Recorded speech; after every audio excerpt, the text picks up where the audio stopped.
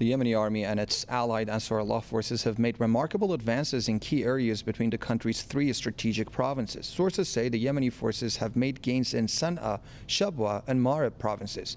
They have managed to take control of the last stronghold of militants backed by the Saudi-led coalition in the south of Marib province.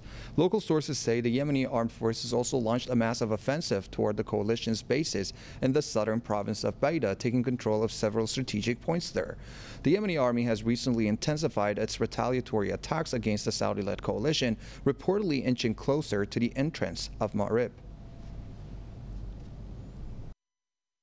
The battles are back in the western and northern fronts of Marib after they have stopped for almost 2 days due to the heavy rains in the area.